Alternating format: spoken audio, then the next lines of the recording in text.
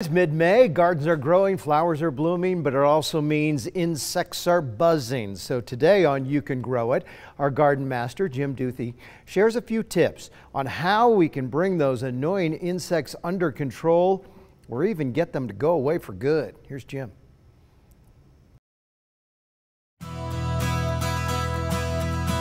Many of you have been telling me that you've seen an increase in wasp and hornet activity lately. Just last week, I was stung by a hornet as I reached into my mailbox to get my mail. In the spring, they're busy building nests so they can brood and raise their young.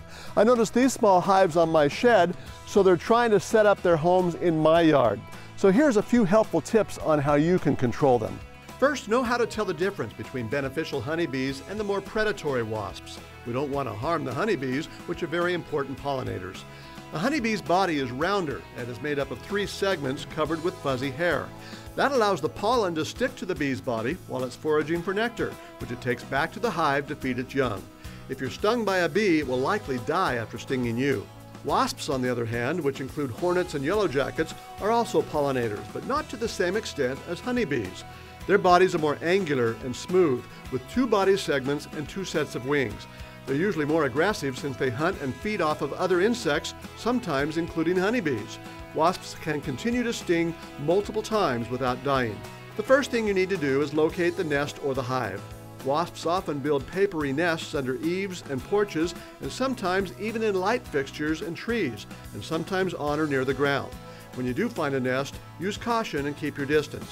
Commercial chemical sprays will certainly do the job to kill wasps and hornets, but they're also harmful to other beneficial insects like the honeybees. So if you want to be more environmentally friendly, here are some methods that will deter the wasps from homesteading in your garden.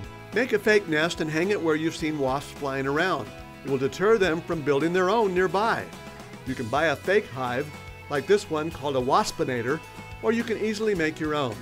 Take a brown paper lunch bag, inflate it or stuff it with paper or plastic bags to give it a round shape, and then tie it off. Hang it up and the wasps will think it's another hive and stay away. You can also make non-lethal sprays from essential oils. Pungent scents like peppermint, clove, lemongrass, or geranium oils work the best. Mix about a teaspoon of the oil to about 4 cups of water and put it in a spray bottle and then spray the nest to saturate it. You might have to repeat it a couple of times, but the wasps will eventually leave. Plain old soap and water will also do the trick. Add a teaspoon of liquid dishwashing soap to a cup of water and spray that on the nest. The soapy solution sticks to the wasp bodies and actually suffocates them. Wasp will also abandon a nest if it falls to the ground, so you can try knocking it down with a strong stream of water. But stay about 20 feet away and be ready to duck inside in case the wasps get mad and come after you. Spray at the base of the nest where it attaches to the house. The nest will soften and fall in a short time. Finally, wasp traps are a safe and efficient way to get rid of these unwanted pests. Some are as simple as a plastic bottle where the insects go in but they can't get back out. You can also find more attractive glass traps that will look nice in your yard decor. The insects are attracted by pheromone drops, or you can lure them with jam, sugar water, or even cat food.